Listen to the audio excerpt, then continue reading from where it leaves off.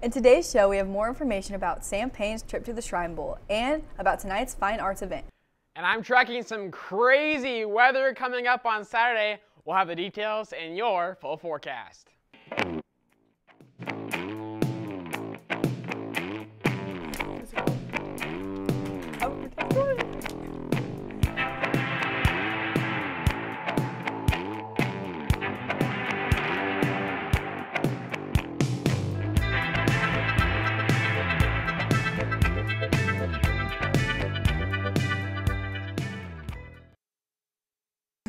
Hey Cam, have you heard of the events tonight? I haven't, but we caught up with Ally for more information. Hey Vikes, I'm here with Mr. LeDuc to talk more about the Fine Arts Showcase. So what exactly is it? So tonight we're having our Seaman Fine Arts Showcase, which showcases some of the best of the best artwork that students at Seaman High School have produced in the last year. Yep. Awesome. Okay, now back to your anchors.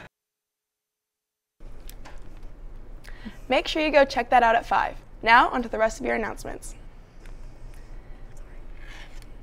The variety show is tonight. If you're involved, make sure you're here at 5:30. The show starts at 7.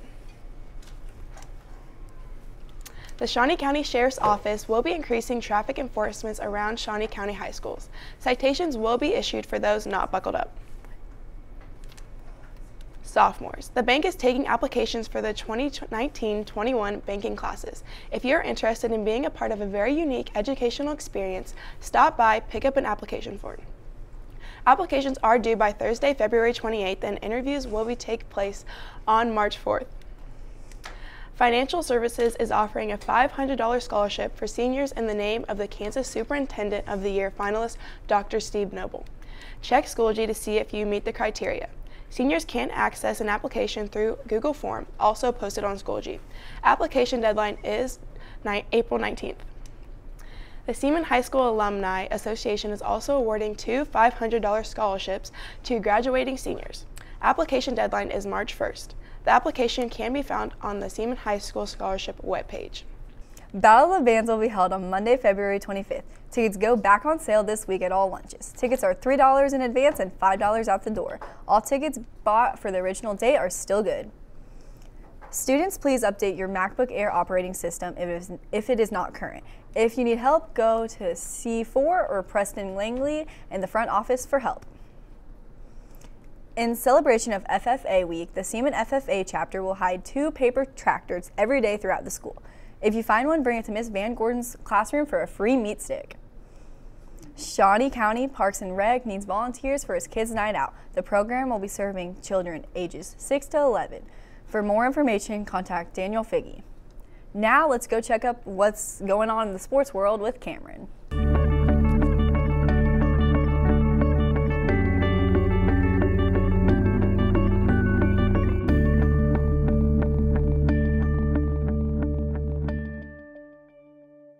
I will choose. I will choose. I will choose to respect my body. To rise above. To put myself first. First. I will choose not to fall victim to this cruel trap. It's my body. It's our body. I will choose To keep my future in my own hands. And not in the hands of people who will harm it. I will choose to say no to nudes. I will choose to ignore, delete, block, unfriend, report sexting. All these people in the room. I will choose to end this crisis. To not let last year's events repeat themselves. It's a simple feeling. You don't need to see all of me. To know, love, appreciate me. Trying to make you understand. I will choose. I will choose. We will choose.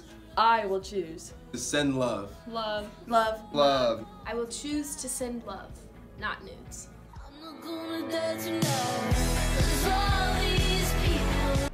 Sam Payne is playing in the Shrine Bowl. Let's learn more about that.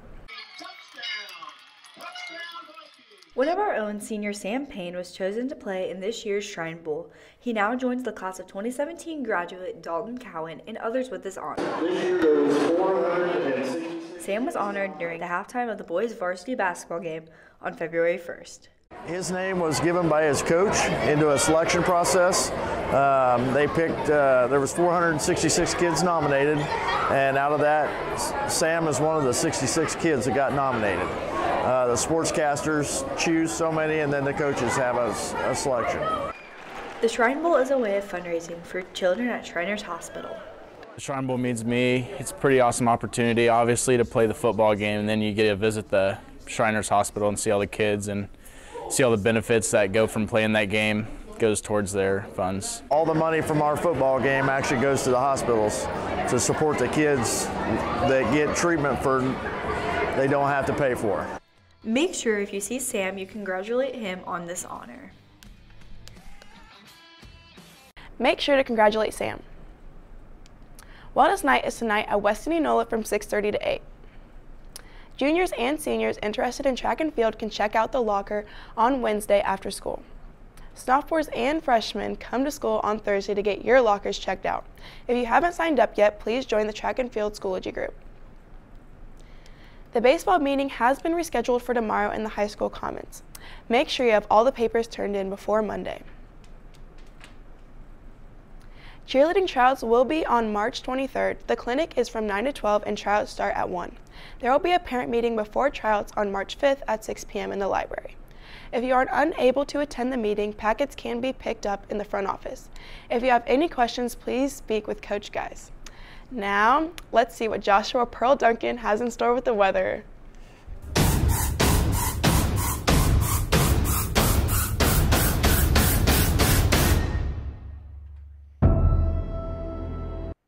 Happy Thursday to you. We did have some snow Tuesday night, officially at the Billard Airport, 3.2 inches. Many spots went over that, but officially our season total up to 23.3.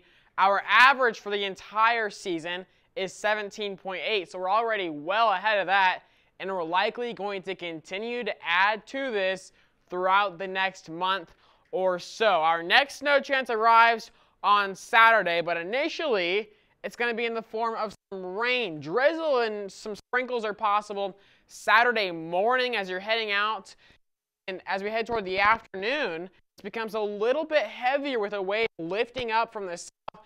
Can't completely rule out a thunderstorm on Saturday. And in the evening hours, this is expected to transition over to some snow. Now, the other big story on Saturday, going to be the winds. Gusts 40 to 50 miles per hour. So if we do see any snow, it's going to cause blowing snow and reduce visibilities out on the roadways. Now, right now, the greatest potential for is to our northwest up in north central Kansas. However, we're still a couple days out and this could change. Really anywhere in this pink area could have the potential to see blizzard-like conditions, so stay tuned for updates. We'll refine this forecast as we get closer. And now for your SVTV set, you can see that we do try to warm up to the lower 40s for Friday and Saturday before that colder air pushes through.